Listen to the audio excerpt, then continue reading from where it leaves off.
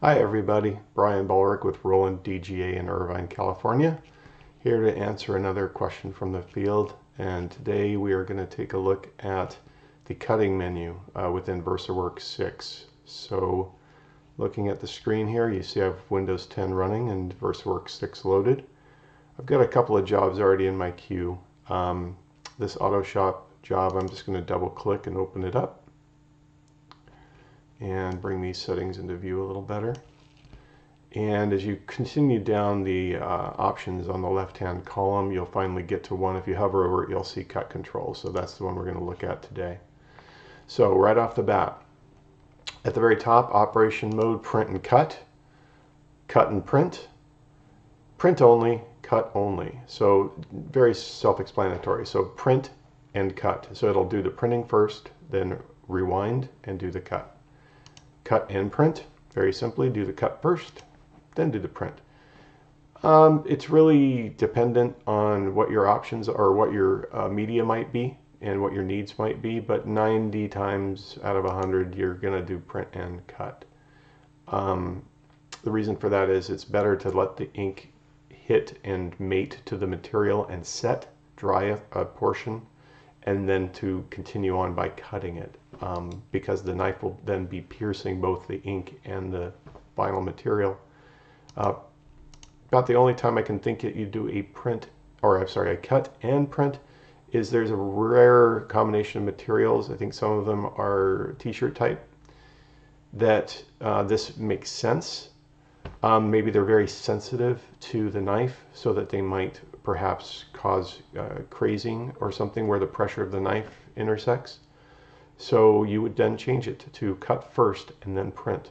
The only issues there, be careful of, which is you might want to include some dry time, because remember, if you're doing the cut first then the print, so the last thing that's happened is the print, and you've pre-cut, the ink, when you go to weed it, may have created a slight bond back to itself through the cut that's occurred. So just be very cautious when you weed anything that's done with a cut and a print. Next down is print only. So regardless whether or not this job has cutting data in it, you're simply telling the RIP disregard it, and I just want to print. And then of course cut only. Similar situation, disregard all the print data, I just want to cut. So there you go. So let's put it back to print and cut. This next one down is an interesting one, which I'll touch on real briefly. Cut all paths. You'll notice it's grayed out. The reason for that is, for that to be functional, you actually need to set that in the queue properties and save it as part of the queue. So what that means is anything you drop into the queue, if you've activated this as a default in that queue, any job that you bring into that queue from then on will always cut whatever it sees, every path, regardless if it's been programmed for cutting or not. If the design has any vector elements in it at all, it will actually cut them all. I'll show you an example of that at the very end of this demo, but we'll continue on from here. So that again is a rare instance and it's not used very often, but it's a powerful tool if you needed it. Next down, very simply, cut image boundaries. So I'm going to actually grow this design real quick. So again, I'm going to open it up and bring it back into screen here and say, I'm just simply did a fit to media so that it gets rather large, and I'm going to grow this a bit more and we will expand it to fill the screen. So now we have a nice big view of this print and cut design. I'm going to go back down to the cut menu. Notice if I say cut image boundary and I click off, that blue designation to show that that was the active selection is now blinking red. And that indicates that is now just a common cut path. I can, if I choose, make the image boundary cut a perf cut by simply clicking on it and turning this feature on in the controls here. And you'll notice that it changed from red to gray. This is really an important designation, and I'll explain. Everything that's in a red, that's a animated line segment here, we call them the dancing ants. Those are going to be standard cuts. So that is where the knife simply drops once, continues a complete object, and then lifts. That is a contour cut. and then the other ones, which are gray along the perimeter now, have been programmed to be perf cuts, perforation cuts. So this is where, with the correct programming, which I'll explain in a bit, the knife will drop into the material at two different depths. You'll program a depth that cuts just into the material, and then there's a secondary cut that cuts completely through the backing paper that the material's carried on. These are really intricate, and they have to be set precisely. I can't emphasize that enough. It's very, very important. If you do not set some of these pressures correctly, you'll actually cause slight damage to what is called the cutting protection strip. It's a strip of hard Teflon, usually in our printers, that sits on the bed of the machine underneath where the material sits. And when the knife, if it were to go through and be too deep, it will cut into that strip. Well, the problem is, if you do that enough, you start to create what is a wear groove in the area that you've accidentally cut into in the Teflon on the strip. So you create this channel, this opening, this gap. Instead of a nice hard surface for the knife to press down on the material and be able to cut, it'll actually start piercing the material and expose itself through to the other side into the Teflon area. It can cause jamming. So a good example is, if you see a lot of jamming occurring on your machine, do a visual inspection on that strip simply by getting a good flashlight and just get close to it and inspect it. And what you're looking for, what should be there, is a Teflon strip that has no wear marks across it. If you see that it's got gouges, that's your knife that's pierced too deep, and it's caused basically damage to the Teflon strip, and it should be replaced. That is a replaceable part available through Roland and your service providers.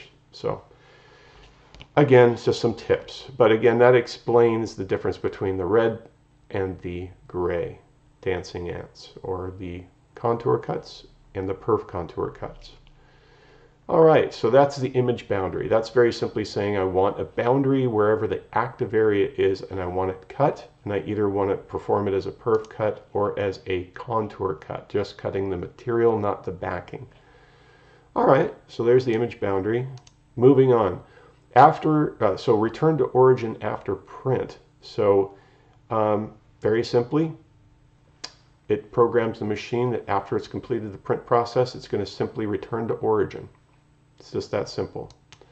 Another one would be return to origin after cut. So again, depending on how you set up the release, the operation mode at the top, we can do just cut only, let's say. So we're only going to do all the cutting. Notice this one is grayed out because there's no printing, but we can select return to origin after cut. Good reason for that. For both of them, actually, and the reason you'd have them. If you're not comfortable with this material and you're just not sure if it images well with the profile that you've selected, so let's say we're going to a third-party vinyl and we're just not sure if we're going to get the proper ink loading, and we haven't done a lot of testing, but we just want to be sure, you can program this to not do anything except print, let's say, right? And then return to origin. Well, the beautiful part of this is once you return to origin, you're still controlled within the same space. So if you really wanted to, you could actually, if let's say the imagery was too light in its density, you could release the print data a second time and it'll print directly over itself. And similarly, if I say cut only, so let's say this was a cut only job, we just have some colored vinyl and here we go, it's going to cut this automotive decal. Well, let's say you're not familiar with the material and how it cuts. What you could do is simply do a single cut, which it defaults to. So that's just the knife going down at its depth, and you hope you cut it correctly. But you could return to origin after cut, and if you wanted to, look at the material, see if it weeds, and if it can't, you simply release another cut. Or if you really wanted to, you could churn on cut passes and release that cut multiple times. So if it's a difficult to cut material, or if you're just not comfortable with it and you want to make sure, turn on the return to origin and you've locked yourself into the same area so you can re-release a second time. So nice features that we've got to enable that to happen. And moving further down, you have two options here. If we leave this cutting conditions setting off, this indicates that you've set everything up at the machine end. And anyone that knows me, you know that I prefer to do that. I always prefer to work with the machine first, dial in everything, so that at this end, I'm just concerned with how it prints. Things like the media feed cal, the cut pressures, all of that is what I like to set at the machine end. So I typically leave this off. But if I feel like I'm not sure, or I want to change it, maybe I've set the machine the way I want it to, and then just by chance I think about it a second time, I'm sitting here and I'm like, you know what, I think I want to kick it up a little bit. Maybe I want to increase the cutting force. So here we go. I could start making changes here real quick. I'll change the cutting speed, take it down. Let's say the material is something like a sandblast material, so I'll slow it way down. It's down to a 10 centimeter a second speed. I'll up the force to 200 because I know that perf is, or sandblast is very difficult to cut. And I'll definitely change this to our 60 degree knife, which has a blade offset of 0.50. So there you go. I've overridden what's set on the machine, and we've taken control of it in the RIP. So I've done that without having to go to the machine and reset it or do anything else. So those options are here if you need them. Execute pre-feed operation. It's very important. So in the previous videos I've done, I've talked a lot about media feed calibration.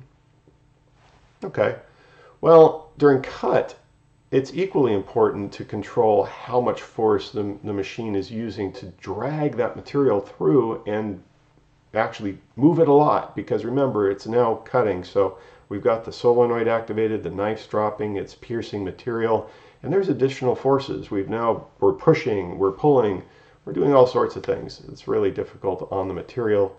So something you can do to help ease that force and take some of the pressure off is to execute a pre-feed. So what we're asking is, in this case, take a look at the design. And in the way I've got it set up on the screen, it's going to extend about 33 inches from the origin to its full depth. All right? Well, if I don't execute a pre-feed, that means that it's going to, in this case, since it's cutting only, first thing the machine's going to do, it's going to just run the material through very quickly. Well, if it's a full roll of material, it could stall. Very simply, if the motors aren't strong enough to do an immediate pull at full strength, at full speed, it could cause the machine to jerk slightly. Or worse yet, it can even sometimes stretch materials. If the material is very flimsy, third-party material, we're just not sure where it came from, it could actually stretch the material, and that's never good because now you're losing accuracy. So a good thing to remember, the pre-feed. So in this case, you turn it on, it simply looks to the design and it says, oh, okay, so you want to go 33 inches. No problem. So the first thing it'll do, pre-feed. So it brings the material through the printer at a comfortable rate. It frees it up and then brings it back to the origin. So now you've got a loose 33 inches of material instead of dragging directly from the roll. So it can create a kind of a more comfortable environment to do the cutting and not have to force everything so abruptly. So there you go. That's another option that we have built into the RIP. Moving down, we've already talked about the perform perf cut for the image boundary. It's not turned on at the moment. If we do this, it becomes activated. So remember, these two work in harmony. Cut image boundary and then perform perforated cut for the image boundary. That's just an option. Now, let's go back. We'll just create it as a print and cut job. So I'm not going to cut the image boundary. This is how it came in standard. So this is without me selecting really anything at all. So we've cleared everything out. You'll notice that right away under perforated cut controls, these are already activated in there, and there's some values in there by default. That's because in this particular design, sure enough, around the boundary, I've already got a rounded corner rectangle as the perforated cut. So it sees that, shows it to you as a gray dancing line, and it says, here's your perforation length. So let's go through these real quick. Very simply, the perforation length is the total distance of the perforation distance. So in this case, I'm going to take it down to a ½ inch, so 0.5. So every ½ inch, it's going to lift the blade and leave a little piece of uncut material. That is, in this case, 0.0, and I usually take this down to about 0.035 is the value I particularly like. So we are kind of in the office, we call these chads. Remember the old ballot scandal where the chads were half broken. Well, the chad is very simply the piece that's left to hold hold everything together. So without these, if you had no chads, if you had no half cut anywhere, it's basically cutting through completely and your design is going to fall out of the material and that won't work. It'll jam everything. So you need everything to stay integral to the original piece of vinyl material. So to do that, you've got to create these tiny pieces that hold the integrity of the design together even while it's cutting. So here we go. A perforation length. So every ½ inch. So here's the perforation force. This is the force in which we know that gets that knife through the total material depth into the backing and just through to the other side. It depends on the material. This is so dependent, and all of these have to be tested first before you do a perf cut job. So when you're at the machine, you're going to run it through its cut test multiple times, increasing the force until you have enough to just make it through the material. We'll cover that in another video at another time, but again, just remember you have to do your own tests. And don't forget too that the cutting pen that holds the knife has an adjustable cap. It is basically a twist cap that as you twist it, it starts protecting the shaft of the knife all the way up to the tip. So the more you twist, the more it basically goes up towards the tip and only exposes the amount that you want of the tip of the knife. So beautiful part of this is if you do this right, you set it so that there's only enough knife to make it through all of the material. That then protects you, because even if you set this perforation force too high, the cap will prevent any of the knife from getting any deeper, and you'll save your cutting protection strip and a part that you would have to replace otherwise if you went too deep. So again, another tip. So here we go. We have our perf length. So every ½ inch, make a chad. And here's the perforation force. We know that 150 goes all the way through this material perfectly. And I've already set my knife and it goes just enough through. Then we have the half cut length. So this is very simply that chad. How big is it? About 0.035 most vinyl materials. And then the half cut force. So again, that's only just to pierce the material at the top. A normal vinyl is anywhere between, I don't know, 50 to 80 grams. So let's put in 50. So there it is. I have set up for perforation. I've got a knife that's piercing but leaving a piece of material every ½ inch all the way around. And when you're done, hopefully, gracefully, everything finishes and you come out of the machine, and when you get this design, you should be able to pop it through the rest of the material and it should come out and become a separate part, a sticker that's ready to sell or take to the client. Well, I hope this has been helpful, and I look forward to seeing you in another video. Thank you.